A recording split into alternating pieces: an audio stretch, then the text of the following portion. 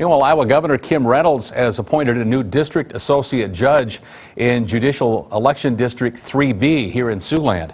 Jessica Knoll of Akron will now serve in that position.